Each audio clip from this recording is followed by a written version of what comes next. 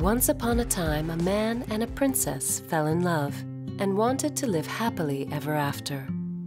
But if they should argue in the next 7 years, the man without a soul would take the princess away.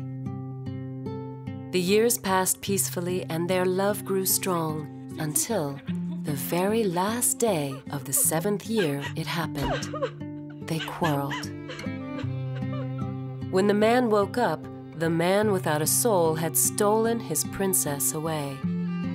He went to the garden, and there was an old woman he had never seen before. "Do you know where I can find the man without a soul?" Without looking up, the woman said, "Go to the wind. He will take you there." When he arrived, the wind was resting. He asked again, "Do you know where I can find the man without a soul?" The wind replied, "Come with me. I will bring you to him." He arrived at a house where he found his beloved princess, but the man without a soul was sleeping inside, and the princess knew that he wouldn't just let her go.